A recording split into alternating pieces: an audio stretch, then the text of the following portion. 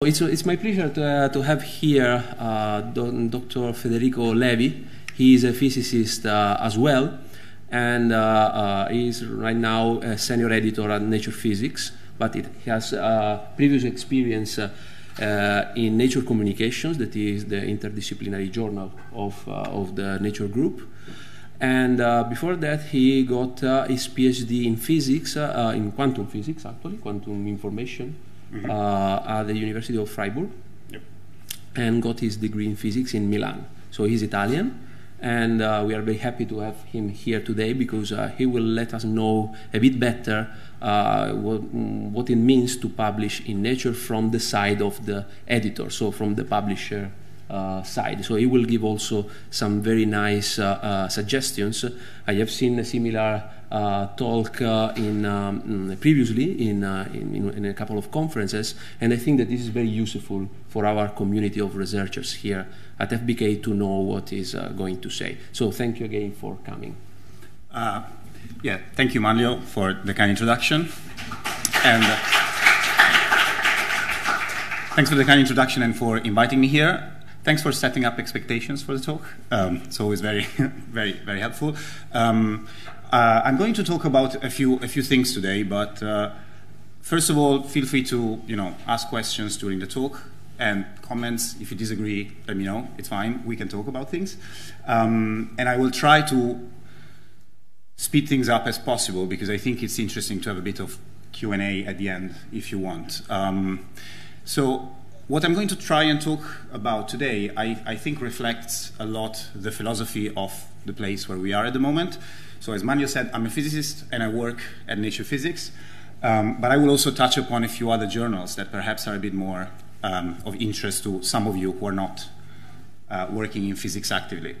However, just to get started, one question for the physicists in the audience, but not only. How many papers do you think are published in physics every year? Just to get an idea. I want you to think about two numbers, right? One is how many papers you roughly believe are published in physics every year. Of course, we can talk about how we define physics, but just to get an idea. And the second number is how many do you read? What do you think? Give me a rough order of magnitude for the first one, in your opinion. In physics, no, in any on the archive. 4 zeros, okay, 10,000. More. And how many do you read, roughly? We can also worry about what reading means later, but 50, okay? Abstract, maybe, a few more. Okay, so of course, answering the first question accurately would need Manlio and his group to work for a bit, but a rough estimation, in 2016 there were published over 30,000 at the very least. This is a conservative estimation. Here I put a number of random journals that publish a few papers just to get a feeling. And according to a survey that Nature ran a few years ago, researchers say that they read 264 papers a year. Again, what exactly reading means, we can worry about that later. Anyway, the point that I want to make here is, as you are all very well aware, there is a massive amount of literature out there. And the way that the literature is organized is either on preprint servers or published in various journals by various publishers. So you might be familiar with a number of these. And so basically, these are the people who try to work with this massive amount of information and kind of try to organize it a bit in a bit more readable format. You probably know some of them, if not all of them, and each of them has their own approach and their objectives and their ethos in terms of, let's say, how they publish science and how they work with you. I'm going to focus on how we do things at Nature, and of course you will see that there will be similarities and differences, but I'm not going to really make comparisons here. To give you a little bit of a context, so the way Nature has been set up, what is now 150 years ago, the idea was that this is the first issue of Nature ever published, and if you actually look at what the mission was back then, they say essentially two things. They say that Nature's mission is to place before the general public the result of scientific discovery, And the second one is to help scientists learn about advances in all branches of natural knowledge. So if you want, is essentially 2 points. One is, let's make the people aware of the fantastic work that is being done by our scientists, and help scientists talk to one another and learn what the other scientists are doing. Of course, in 150 years, the way you actually do this has changed quite substantially, and by now, we, as you probably know, we have quite a few journals. 150 years ago was, of course, only Nature. Now we have a bunch of them. But let's say the idea is still this one, and I'll try to kind of walk you how we actually implement this vision these days. But before we delve into the details, let's say the focal points of what makes a Nature journal. And with Nature journals, I mean journals that have Nature in their title. As you probably know, like us as a company, we publish a number of different journals, maybe scientific reports or other journals. But I'm not going to really talk about them in the talk of today.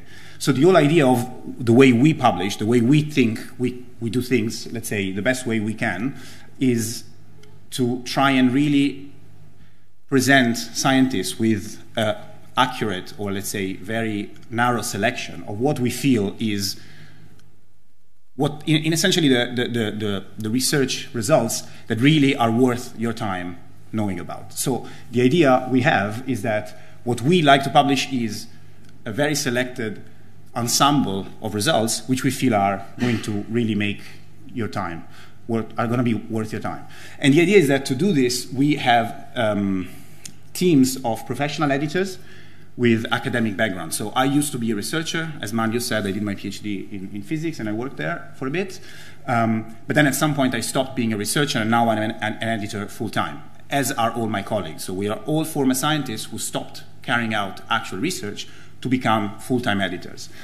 And our journals are all run by us. We do not have editorial boards, and we do not have society affiliation. In some cases, some journals may have consulting editorial boards to get a bit of feedback from the community, but all the decisions, as I'm going to explain you in a moment, are really taken by the editors. So we are the ones that decide what ultimately gets published in these journals. Without really going too much in the details, of course, this is quite different from the model of many other journals, and there are pros and cons to both of them. But this is kind of like the Nature recipe, if you want. And we kind of value our editorial independence, even internally. Different Nature journals are independent from one another, and we maintain this. If you want, we actually compete against one another in some sense. So just to kind of quickly walk you through a few of these titles to give you a sense of like how we see our, let's say, our ensemble of journals. You're probably familiar with Nature, which is a weekly journal and publishes roughly 800 so papers per year. Then we have what we call the Nature branded research journals. So one of them is Nature Physics, but there are a few others. I'm going to talk about them in a moment. And then we have Nature Communications, which, as Manlio discussed, is interdisciplinary. So they publish across all the sciences. They are daily and online only. And they publish more than a few thousand papers per year by now. So the rationale behind these journals, and which gets translated in the way us as editors really do our job on a daily basis, is that people in Nature really try to publish what they feel is the most significant, the most impactful, and the most important scientific achievement produced by the various research communities. So this is really the way an editor thinks about the papers they are about to publish. They read papers and they think, is this going to be interesting to my audience? My audience wants to read the most significant advances produced by scientists these days. Is this potentially one of them? So this is kind of the mindset we have. I'm going to tell you a bit more in the detail in a moment. So of course, one step below, if we want, the breadth of the results get a bit narrow. So essentially the idea is like, okay, maybe there is some amazing results in physics, which, you know, it's just not going to be of interest to anybody out there. But it's probably something that physicists will still appreciate, and that's the sort of results that Nature Physics is aiming at publishing. So something that is worth the interest of a narrower community. And these journals, the research journals, really try to focus their message to specific communities. What these communities are, I'm going to talk about in a second, and the concept of community, of course, is changing over time, and I think that's an interesting development in the world of publishing. And finally, Nature Communication is one step narrower again, so perhaps it's going to tailor their papers to something that is of interest to a subset of the community, say, quantum information theory, rather than quantum physics, if you want. Of course, the idea is that we have all these journals, but we really want authors to be the ones that ultimately decide where they want to send their work. We really think deeply about the audiences that these journals cater to, and so we want you to be empowered to decide where you want to send your paper and who do you want to talk to. So the decision is always going to be yours, where to send the paper. In terms of selecting the audience you think this work is going to be interesting for. For the moment, the only journal that offers an open access option across all these is Nature Communications. If you've been following what the European Union has been doing, maybe things will change at some point. But for the moment, it's still only Nature Communications. So here in the rest of the talk, I'm going to focus on this mid-level tier, because this is where I work, and I think there are some interesting developments undergoing here. But most of the things I'm going to say apply across the board. So as I said, these research journals are really trying to talk to specific communities. And of course, the kind of communities that we cater to changes over time. So the first journals in this tier have been created in the life sciences, and by now they date for more than 30 years. And you have something like biotechnology, genetics, cell biology, neuroscience. So in a sense, very, very traditional life sciences disciplines. A little bit later, we developed the same kind of journals in the natural sciences, in the physical sciences, sorry.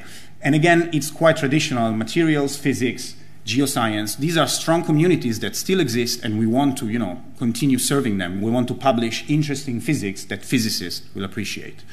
But over time, I think particularly more recently, and again, the place where we are, I think it's testament to that to a certain extent, research is, increasingly less fit to be kind of pigeonholed in these very traditional categories of, departments or disciplines. And in that sense, I think we found that it's helpful to start creating a home for communities that are perhaps kind of orthogonal to this sort of splitting. So in the last few years, we started publishing some journals which we call kind of applied sciences, but you can call them however you want. And the idea is that these are kind of transdisciplinary, focused on specific subsets of what people have been doing. So something like electronics, of course, is not a new discipline, but electronics has contribution from a number of different disciplines that people are used to work together, but they probably faced a number of challenges in terms of where do we publish our results when we work in electronics. And also, these kind of journals follow quite closely the trend of what society, if you want, is more concerned with. So a journal on machine intelligence is quite clearly very timely, given the kind of challenges and interests that the current society is facing. Parallel to this effort, I think it's interesting the fact that in the last years, again, we have started publishing what we call thematic journals. So these ones are journals whose objective is really creating a community around issues that, for whose resolution, if you want, probably an interdisciplinary effort is required. And the idea is really to kind of foster a dialogue between disciplines that maybe traditionally have been a bit separated. So if you take a journal like Nature Energy, which is now around since 3 years, and if you flip through the pages, you really can find going from material synthesis of efficient solar cells to policy on how to not pollute or waste energy when using fuels of some sorts. So it's really kind of a different spectrum of disciplines that are trying to be brought together in order to foster dialogue to tackle these challenges. And I think that this is an interesting way to see how publishing is going, the direction in which research is going. And I think we're trying to sort of favor the development of society in this sense. So I hope that this is going to be of interest for some of you, given the place where we are. Just as a case study, I asked my colleague at Nature Machine Intelligence to give me a bit of a feeling of what they do. Nature Machine Intelligence exists since 6 months, so it's a bit new. They are trying to find their footing. But really their idea is that they want to, on the one hand, the traditional, what you would expect such a journal to publish. So science and engineering of intelligent machines, such as, from deep learning to natural language processing, brain-machine interfaces, robotics, and so on. So traditional, if you want, hardware development in a sense. But at the same time, they also want to consider and discuss the wider implications of results and progress in the context of AI and similar. So discussions around ethics or human-robot interaction, discussing how work, the future of work, is going to be impacted by developments in intelligent machines, and equally how other traditional disciplines of science are influenced by these developments. So I hope this kind of gives you an idea of how, when creating one of these journals, really the idea is to kind of foster discussion of all the important issues that surround a given topic. Now, how exactly do we do this, right, in our everyday job? So, I mean, before I say that, in a sense, the question is kind of, I'm answering the question already, because, of course, one important question that I think is very relevant to think about is whether we still need journals at all. I don't know what is your opinion. Of course, my opinion has to be a given one, otherwise I'm out of a job. But at the end of the day, most people just Google their results, or they just click on the links given in the references. You have archive, you have preprints. So what exactly are journals doing still around?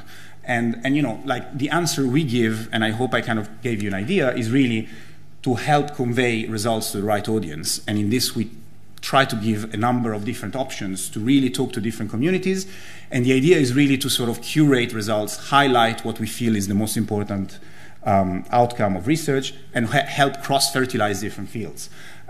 Really, so the way we see ourselves is really to kind of support you, researchers, in creating a narrative and helping the development of the narrative of a given field. And this is something we can talk about later if you want, but I think that I would stress that we don't want to impose a narrative. I think we are here to sort of help you create one. And so essentially, how do we do this? Of course, you are familiar with the papers we publish, so research articles are the bulk of what we do, but our journals, and Nature is shaped in a similar way, do actually include quite a few more, has a much broader range of content. And research articles are certainly the most substantial part, but it's just one of them. And so we really have a few tools at our disposal in terms of creating this narrative and supporting the narrative of a given field. So we have commentaries, highlights, reviews, and perspectives. I'm just going to give you a few examples to maybe give you an idea of what I mean. And so, for instance, and this will depend a lot on the audience that the journal is trying to talk to or cater for.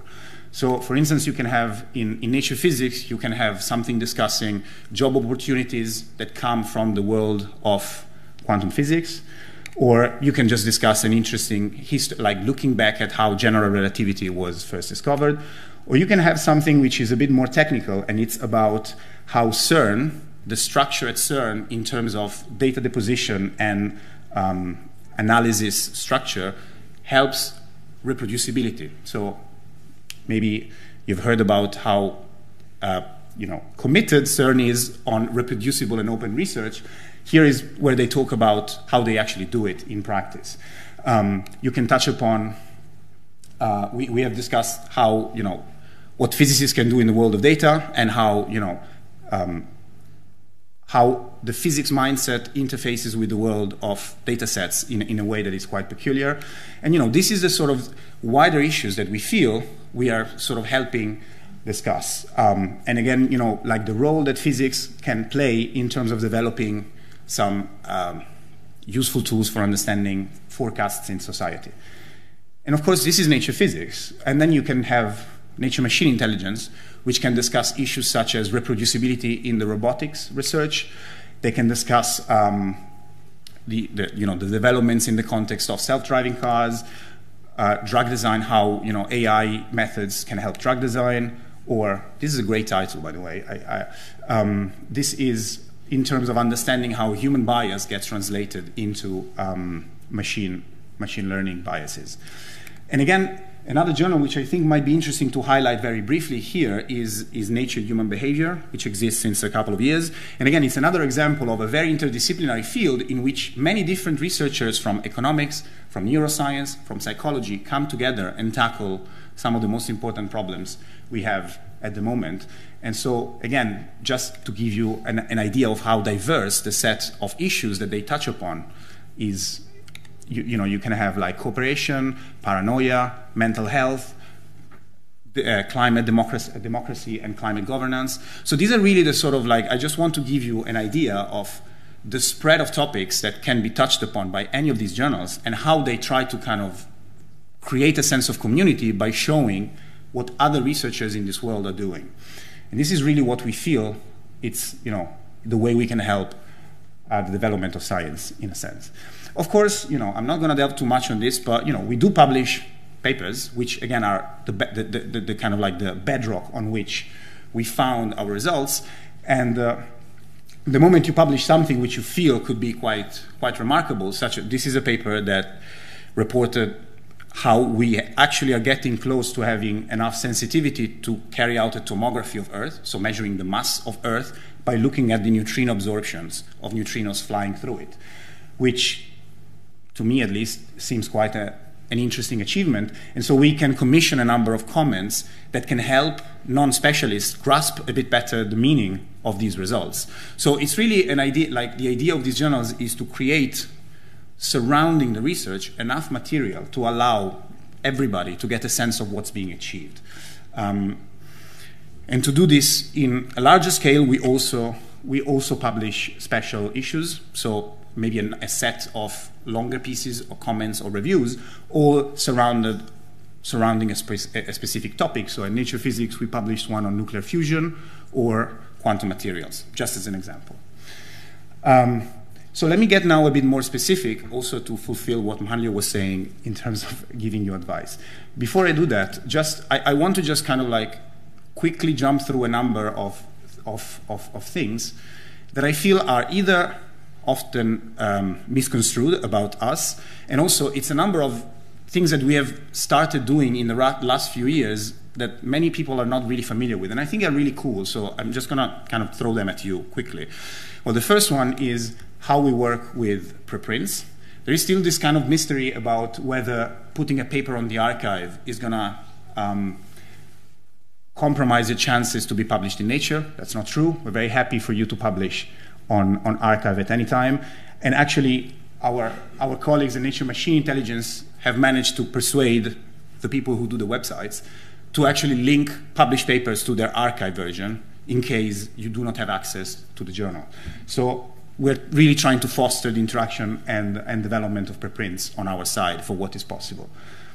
A nice initiative that I want to highlight quickly is the fact that we allow anybody who has access to our journals to share papers with anybody else. So of course, as you know, Nature is behind the paywall, so if you do not have access, you can't read it. The idea of this thing is that if you have access, you can use that button at the bottom to generate a link that you can send to anybody, your grandmother or whatever, and they can actually read the paper for free. So this is a very nice initiative that really helps people spread the word about their research or other interesting research. You can put it on Twitter, you can put it on Facebook, whatever, send it to your friends. So really the idea is that, yes, there is a paywall, but we really try to, I don't want to say get around it because we kind of do the paywall, but the idea is really to do not make paywalls a real massive obstacle to the diffusion of science. So take advantage of this if you have access. Yes?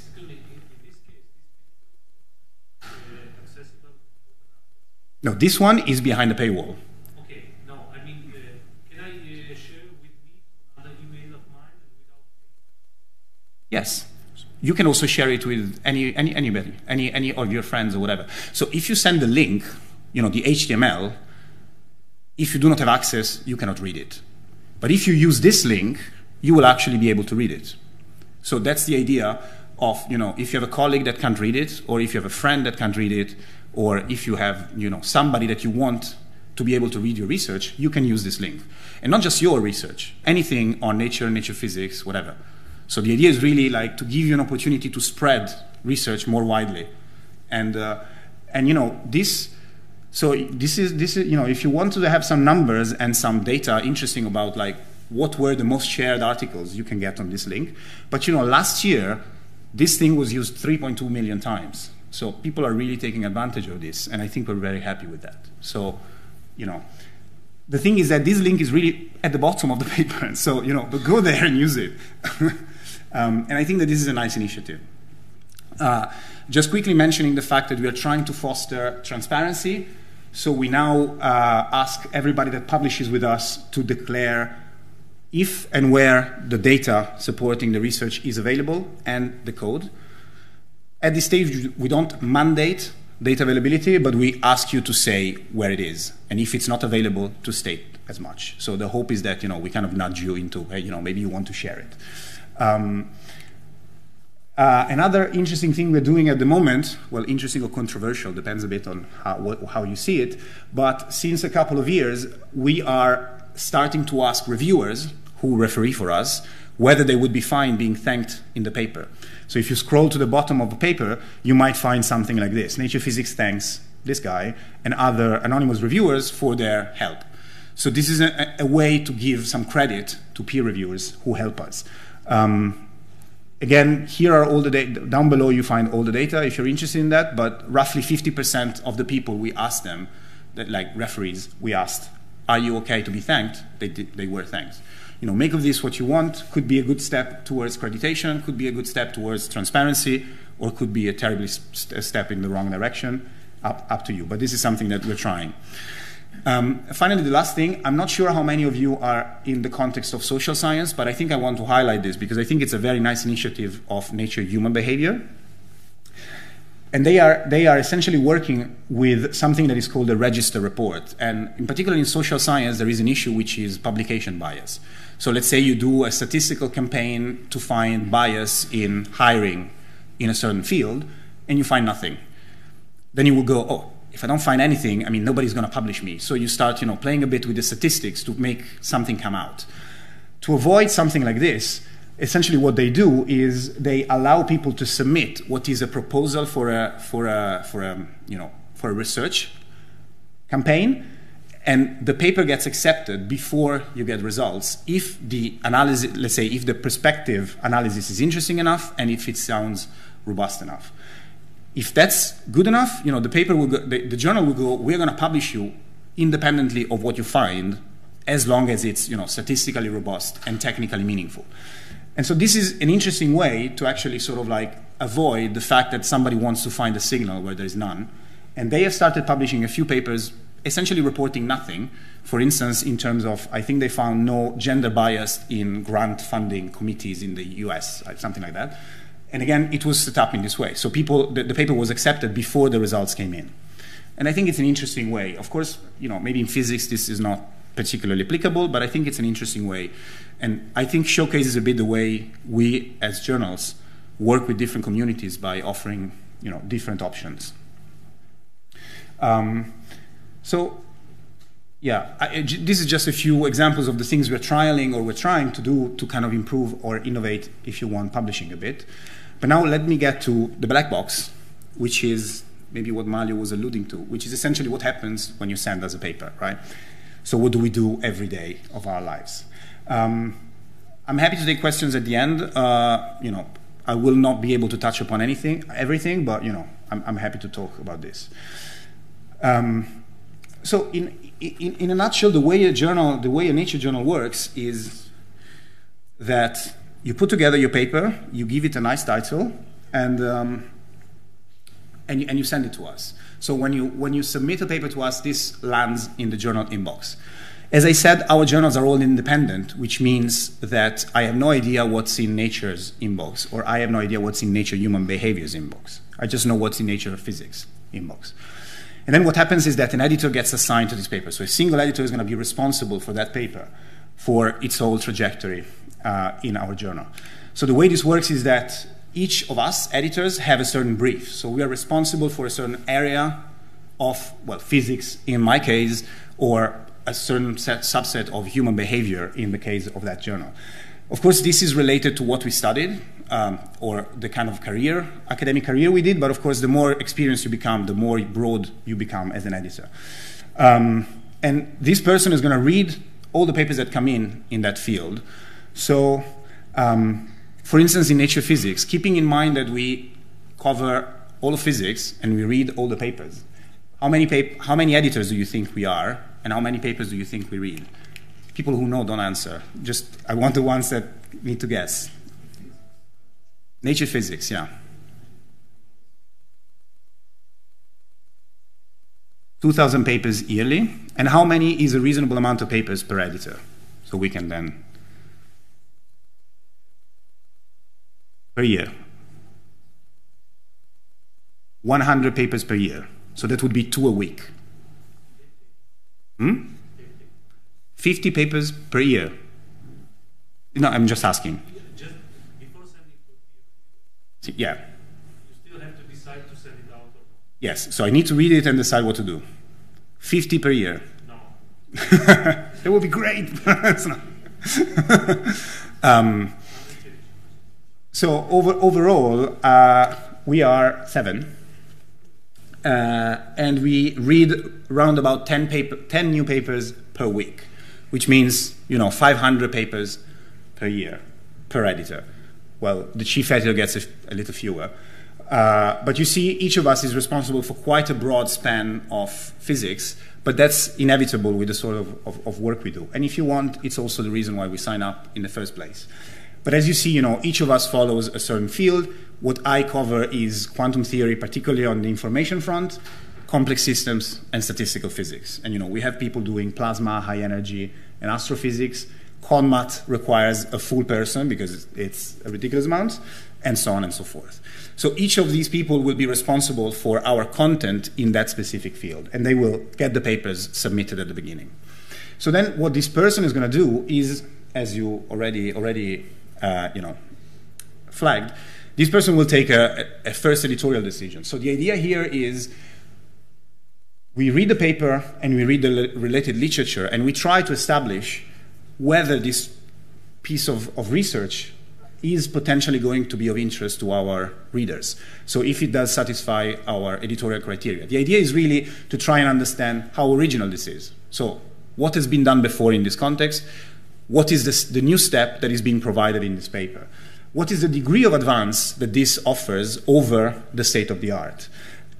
Once you figure this out, then you make an editorial call and you try to establish, okay, how much is the potential of this new bit of information to influence the thinking in the field and to potentially generate new work and stimulate new research. Of course, we also consider, how many people will be actually interested in the message, how broad is the result, how practical this potentially is. And of course, there are a number of things in here which require quite some digging, and some of these points are clearly subjective. And I'm sure that, if I give you a paper and I ask to 20 of you what you think, we will get roughly 15 different answers.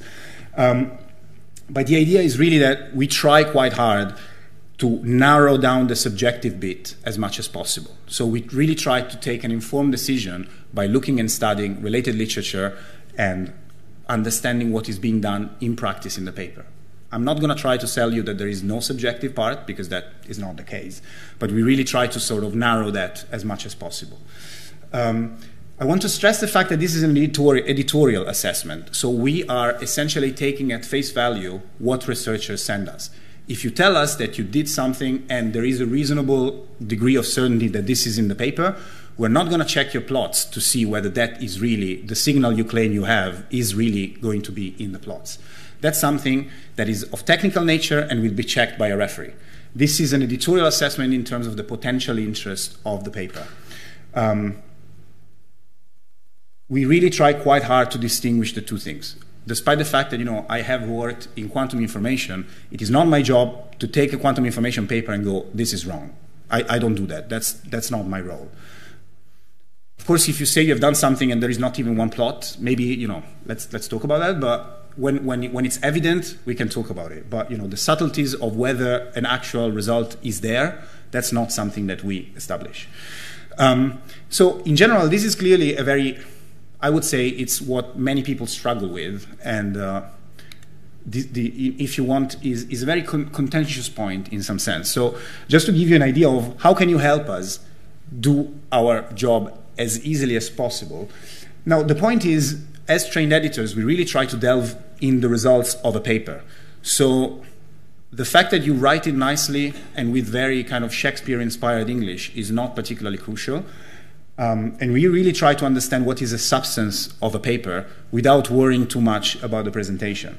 However, if the way a paper is written makes it really hard for us to understand what's been done, then we might miss it. And in that sense, it is quite important and it's quite helpful if you can be quite clear in terms of what you're doing, why you're doing it, in which way is this advancing our understanding of something? What is the main advance? What do we learn that is new?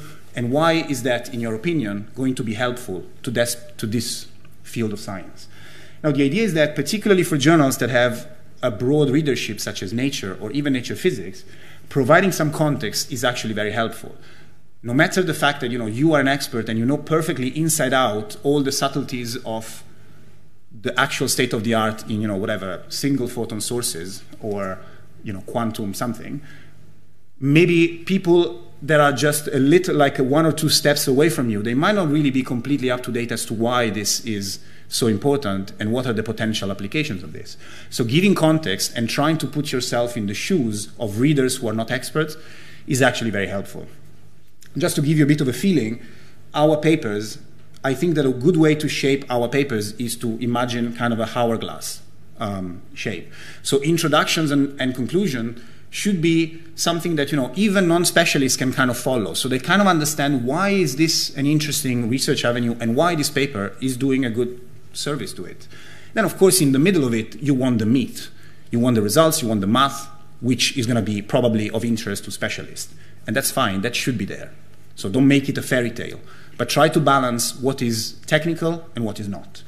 The idea is that results should speak for themselves. No matter how many creative adverbs and adjectives you throw in there, something is not going to be remarkable just because you say it, or it's going to pave the way to this or pave the way to that. The idea is really make us understand why what you've done is nice, but make the results speak for themselves. And again, I know that we have kind of a reputation about being quite demanding in terms of formatting. That is not really the case. Particularly at this first stage of decision, we're not really going to worry about, oh, your abstract is 250 words. Sorry, I'm not going to take it. That really is not, that's not really our concern. But of course, within reason, if our final paper has 4 figures and you send one with 20, well, it's just going to be very different. So don't waste weeks trying to nail the perfect length of the abstract. That's not particularly important. We're going to help you put together the paper at the end. So essentially what happens is that we take this first decision, and depending on the journal, on the discipline, roughly 80 to 85% of the submissions are returned to the author at this stage. Now what I want to, I hope I gave you an idea, is we spend quite some time trying to figure out whether a paper is potentially interesting for us enough. So this is not tossing a coin and going, sorry, it's not your lucky day. And we try to give a bit of feedback in emails to authors to convey the rationale behind our decisions. The problem is that if you give too much feedback, people just argue to death with us. And it's like, because we think this is not good enough, and they go, oh yeah, I understand, but what about this? And 20 emails for every paper. So our emails tend to be a bit vague on purpose. I'm sorry about that, but it's just not manageable otherwise. However, if you want to know a bit more about a given decision, please email us. We're human beings and we're happy to talk to you. So if you want to get a bit of more feedback in terms of like, what do you think was missing, please get in touch. Maybe we're not going to answer straight away, but we're going to tell you. And we're going to be happy to discuss this. So in case you are among the 15 to 20% that makes it through, then the step afterwards is peer review. So peer review, actually, interestingly, is something that is not being around at Nature particularly since a very long time. In the good old days, well, in the old days, at Nature, these people in England would just sit around and discuss about papers very freely. All men, of course, all white. Now things are a bit different, and from '67, everything is peer-reviewed. Now we offer double-blind peer review and transparent peer review at Nature Communications. I'm not going to talk too much about this, but if you have, ask me later if you're interested in this. But overall, at Nature, peer review is quite an editor-intensive process. Again, we spend quite some time trying to find the right referees. So we try to assemble a team of referees that is going to help us understand whether this paper has, first of all, the robustness necessary to be published, and secondly, whether it is going to be of potential interest to our readers. So we assemble people that usually have very different expertise in terms of being able to comment on different aspects of the paper. So, maybe if you have a paper that uses a certain experimental technique, you want somebody that is an expert of that. Even if this person has nothing to do with what is being done specifically in the paper, maybe you want just somebody to tell you, yeah, this data is legit, is robust. So different experts belong to different fields, and it's not always obvious that they are all from the same context. We look for people that have no conflict of interest, and overall, we are hopefully, in an ideal world, we try to get to fair-minded, constructive, and efficient people that do everything on time and are helpful. This doesn't always turn out to be the case, but we really try our best to kind of mediate the peer review. And, after a few years in this work, you kind of know your field, and you start to getting to know the people who are more or less helpful. And, without overburdening them, you try to, you get a feeling of who's going to be constructive. At the same time, however, we really try to always trying to find new reviewers. We don't want to make Nature Physics, kind of like the journal of the 20 big PIs in Princeton who decides everything. So we're really happy to go to younger people, and often we try to mix, in terms of referees, old and young, to get different perspectives of a given research or a given result. And of course, we try to always diversify our pool of reviewers. So this is a plot. This is an analysis we did for our 10th anniversary in 2015. So x-axis is the number of papers that a given person has reviewed, and on the y-axis is how many people did that. So just a handful of people reviewed more than 10 papers in 10 years for Nature Physics. And often this was because they maybe reviewed 2 or 3 papers at the same time that came in together. But I hope this shows that the majority of our referees reviewed once or twice for us per year. So we really try to look for feedback across the whole world of physics, and other journals do essentially the same. So it's really quite important to keep changing our reviewer pool. We contact referees. Hopefully they say, yes, I'm going to help you with this paper. We ask them to return comments in 3 weeks. They never do. So typically you get something back in 4 to 5. And then you look at reports. And again, this is an editorial decision of what you want to do with the paper given these reports. What we do is not really counting votes. So it's not really about 2 against 1, sorry, you're out, or you're 2 thumbs up and 1 thumbs down, great, you made it.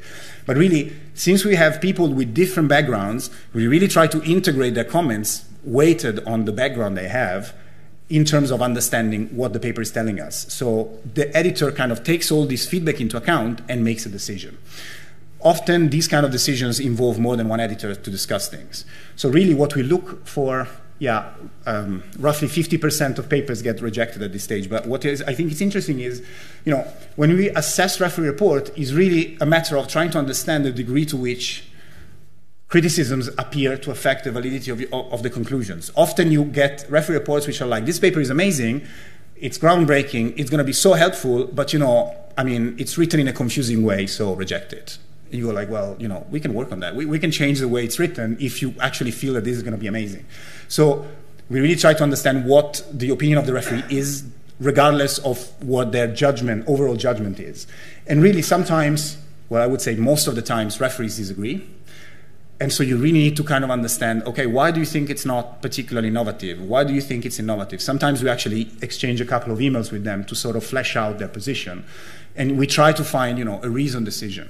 Of course, this is quite time intensive, and not always we want to take as much time on the referees and on the authors. So we are mindful of times. We don't want to hold your papers for too long, but we really try to kind of make an educated decision on the paper based on the various points of view. We often overrule referees in terms of editorial matters. So if a referee says, this is, solid, but I think it's boring, I can decide, well, my opinion, this is not boring, so I'm going to publish it. But I'm never going to overrule a referee that says, I don't think that this is right. I don't think that this is solid. Which then creates a number of problems because we might bring in somebody else to check whether the referee is right and so on. So it gets a bit tricky, but we are really hesitant to, swipe under the carpet technical issues. But we overrule editorial ones. One thing is we try to avoid multiple rounds of review, so we're really keen on making papers converge quickly. If it seems like things are taking forever, maybe it's not really for us. Mostly because we don't really want to keep you, preventing you from publishing your paper for 2 years or whatever, and endlessly bothering everybody in terms of like referees keeping reading things and so on. So essentially this is kind of the life cycle of a paper, and roughly a number between 5 and 10% of all our initial submissions make it to acceptance. If a paper doesn't make it, no is not the end necessarily. So everybody has the right to appeal our decisions. And this is quite a common thing. Okay, so there is this word appeal that everybody is a bit scared about, right? Oh my God, I'm going to upset the editor. No, it's a very common thing. We get them all the time, and they are, a resource that authors have to point out any flaws in the process. So, don't be afraid of doing this. Now, the thing is, decisions who are based on editorial matters, such as, I don't think that this is an important result enough, in some sense, that's a bit difficult for you to argue against, right? I'm the editor, I make a decision, you argue against me. If it's just my word against yours, we're not going to go very far.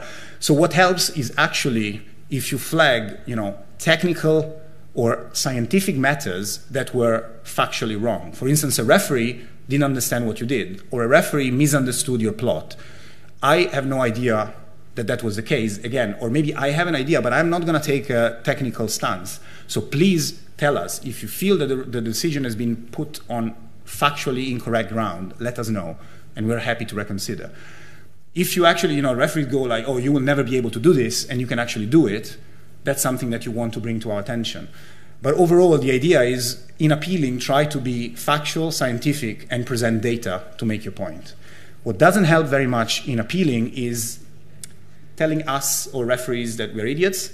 That's not going to be very helpful. It happens a lot, but it's not helpful.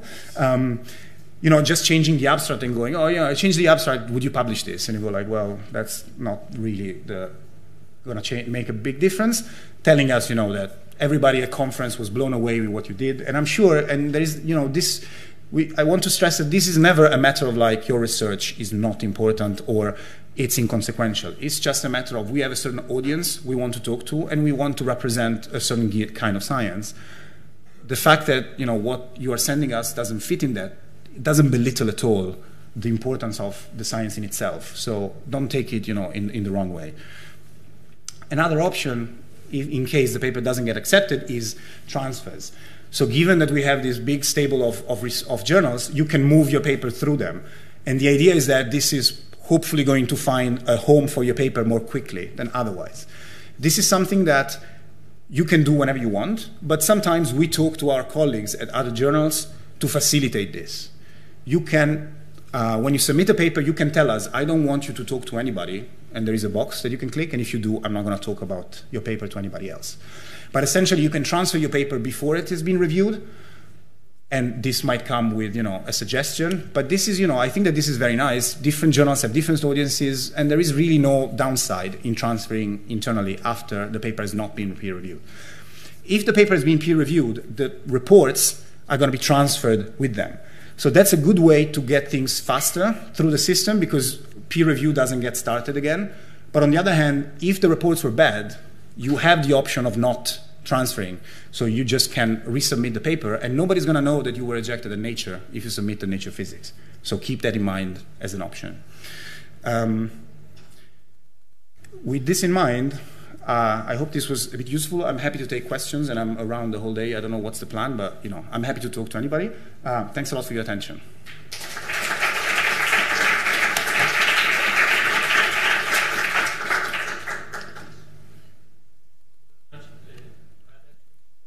Mm-hmm. I think a microphone is coming. I can hear you, but I think it's...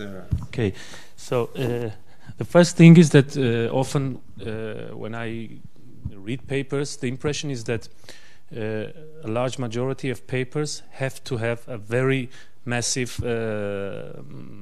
supplementary information. Mm-hmm. The impression is that the paper that is published has to be a big research with many smaller details that have to be put in somewhere in the supplementary information. Right. And what is your your point on this? Is this true, or so you're somehow okay? So essentially, if you want one, what you're saying is that sometimes it feels that the real paper is the supplementary information almost. Is that something that you feel is the case as well? Sometimes it's almost as if the supplementary information is the real paper. Just the impression is that one has to demonstrate a large amount of material available, but only like 3,000 words to be published as an article, exactly. And the rest is... I see what you said. No, yeah, I agree. I wouldn't say it's mandatory, but it's certainly becoming something that is quite common. So the rationale behind having a paper that remains short is that I think that this makes it more readable, and we want to make people, we want people to be able to read your paper and go and delve into the additional things as they want. Because I'm sure that, I'm not sure what's your stance, but, if I send you a paper and go, oh, read this is very interesting. You click on the PDF and it's 35 pages. You go, oh, shit. Whereas if it's 4 pages, maybe you kind of scroll through it and then you go, oh, this is interesting. And then, you kind of get into it. So we think that this kind of modular approach to papers can be helpful to readers. It is true that sometimes, what the kind of maybe like the level of strength of our analysis requires a lot of additional things.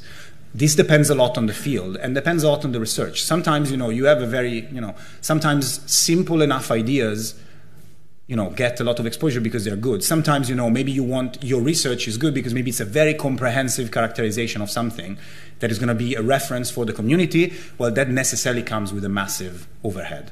It is becoming like that. We are aware of it. And I understand it's tricky for people to organize things. It's a bit of a skill that needs to be developed. Yeah. Can I have the second question? How do you choose the referees?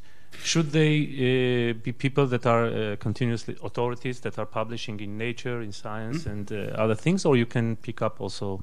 So we usually, the way we do it, we try to kind of find a bit of a compromise. So from experience, if I take 3 authoritative senior people that publish in Nature all the time, they will give me 3 very short and terrible reports. So that's useless.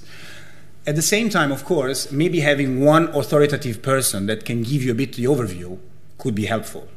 So you probably want to balance a bit, depending on the sort of paper that you have.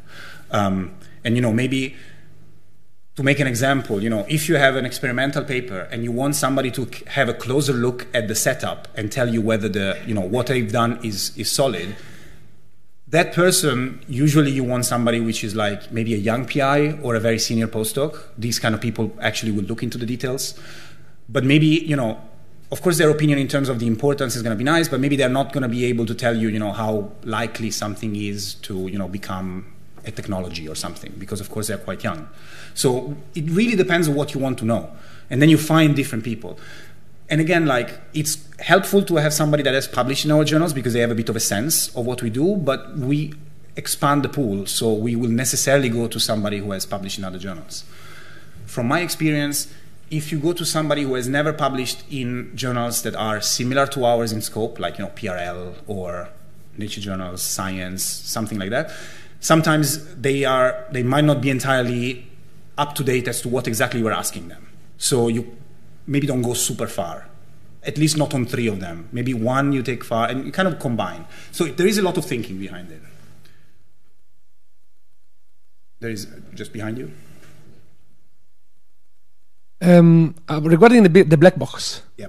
What happens, what I should do when eventually the appeal is not answered? So you send the email to the editor? Send an email to the editor, the other just does. Yeah. Exactly. So, well, polite and based on data and fact appeal and I don't get any answer. You have two things to do. The first one is maybe check if the editor missed it or something. The second thing is if nobody's answering you, you email the journal. So every journal has an email address, which is, ours is naturephysics@nature.com. You go on the website, you find it. That email address is seen by everybody. So somebody is going to see that. And, essentially my boss is going to make sure that I'm not going to ignore that, if you want. Thank you. So it's a bit nasty, but they should be answering. Normally it's human, like I just missed it. It should be a human, yeah. I mean... It wasn't you, by the way.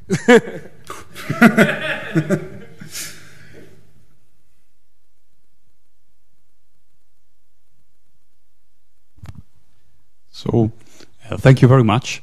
So you said before that nature is sort of trying to drive the research, fostering the cross-talking of different disciplines and promoting new journals. But Nature at the end is a company, a private company. Yeah. So how much is driving the fields and how much is controlling the fields due to the publish or perish approach to funding research? So how much is how is the policy inside the editorial board that actually decides who gets the funding because it decides who gets to publish? So are there some guiding rules for you? Do you have some?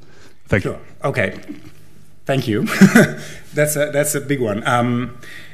So to kind of deconstruct a bit what you asked, I mean, this is a very relevant point. So the first one is you say that, so you rightfully say that our decision carry weight in terms of who gets funding and who gets tenure and so on.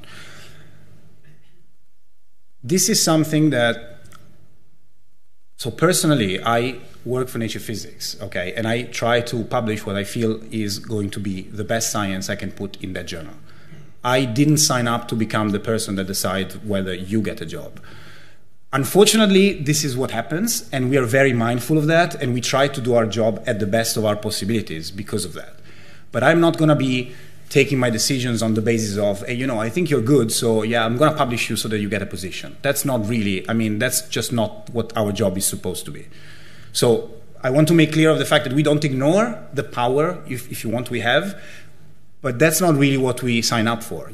I would go to work for the European Union if I wanted to decide your job. That's not, publishing is not what I want, that's not the goal of my career. Now, this is one thing. The other thing is about driving in terms of like different journals and shaping and so on. That's a good point. That's an interesting thing. I mean, the fact that we're a company, for-profit company, which is not a mystery, means that it's very easy to predict what we're going to do, right? I mean, in terms of economic theory, we're going to go where we're not going to not make any money, if you want. So we very rarely pioneer things. We are very good at following researchers and giving them help. We're not going to publish a journal that nobody will publish in. So you kind of break new ground and we follow. It's not the other way around, because otherwise there would be no papers for us to publish. And since we're a company, it's very easy to know what we're going to do, in a sense. So I know that we carry weight, but believe me, we really look into what the researchers are doing and try to follow and highlight what are the trends and so on. But usually we follow. We're not the ones dictating things. It can really seem that way. And believe me, when you see Nature Physics and you see, oh my God, how many graphene papers, believe me, we reject 5 times as many. So, it reflects the community a lot. So it's, there is an exchange, if you want. Of course, we give direction, but we follow a lot where the community is going. We don't really want to, I'm sorry for being a bit long, but I don't think it's my job to tell people what to do. But I'm happy to highlight where people think it's, if a lot of people think that this is interesting, I'm happy to help them. So I kind of follow a lot. Thank you.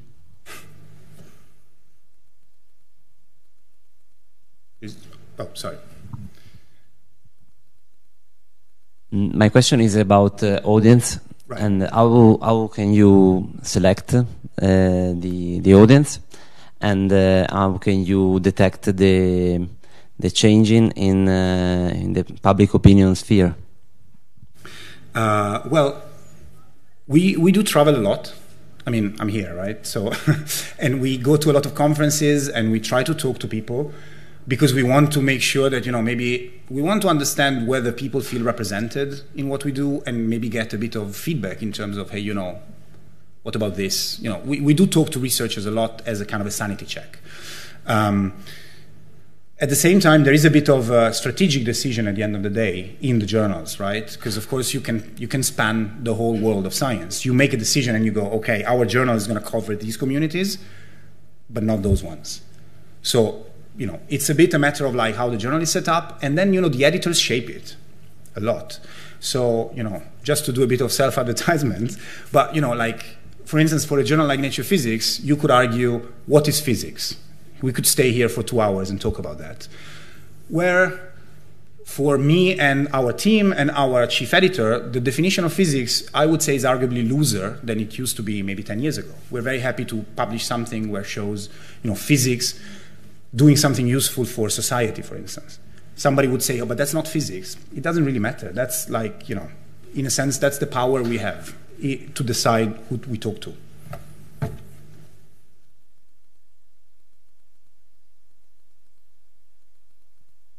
So I'm curious to know more about the financial structure of the Nature group. Mm-hmm. In the sense, some journals like Nature and Nature Physics, I think they don't ask for a fee to publish. Yes, correct. While others, like Nature.com, ask quite a lot. Yes. Scientific Report ask perhaps even more.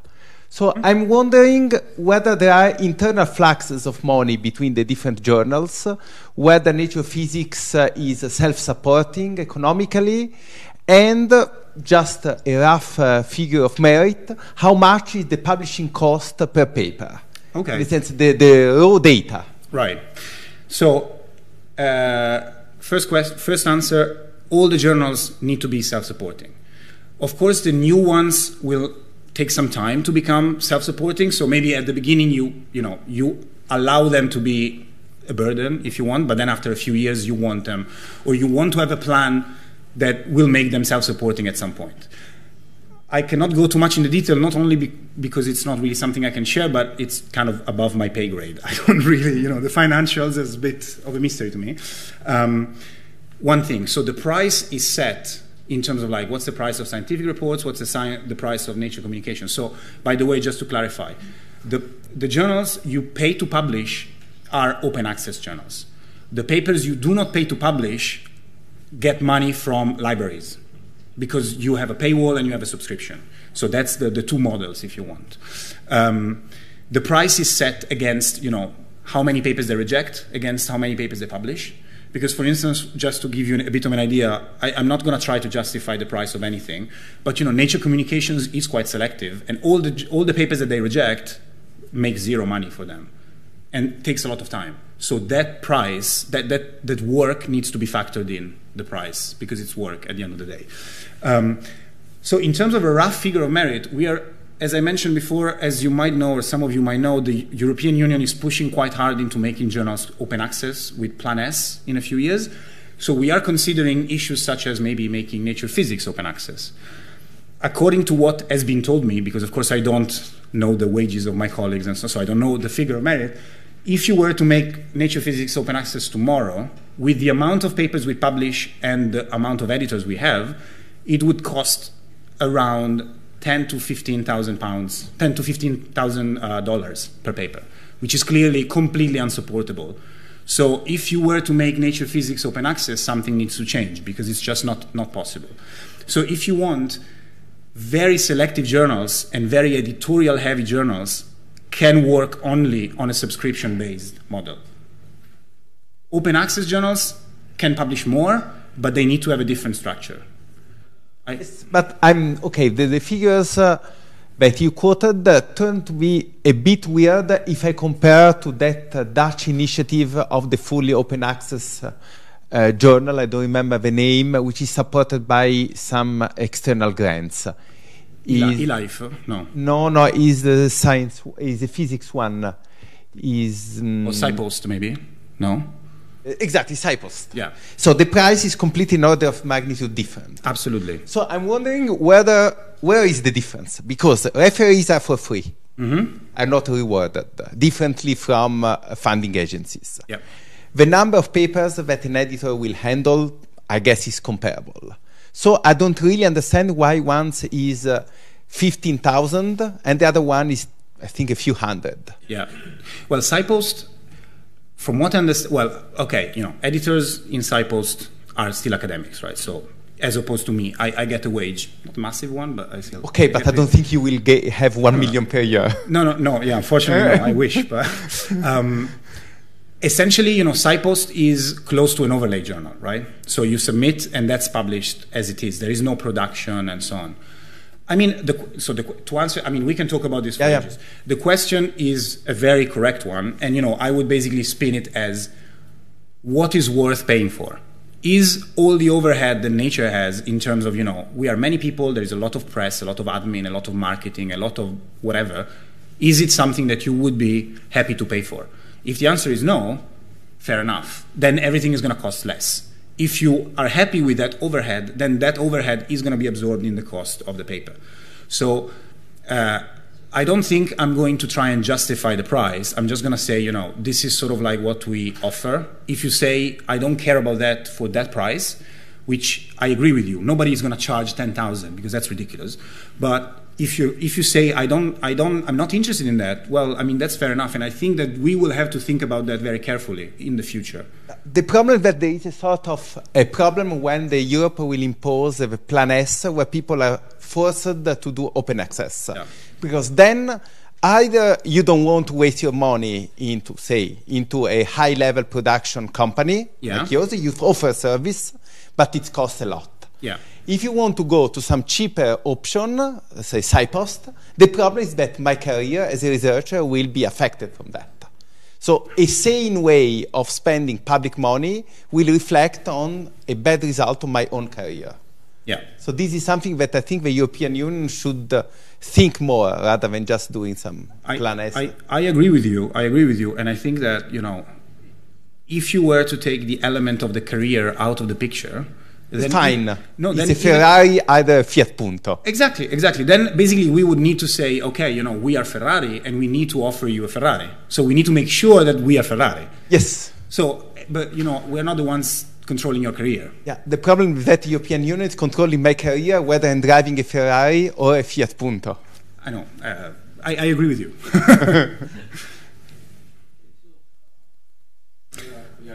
We're getting towards a political, so it's better to. So Federico will be around today in the afternoon. So eventually you can find him around our office. We are in the space of data science, so close to the direction. If you have other questions, so let's thank again Federico for coming.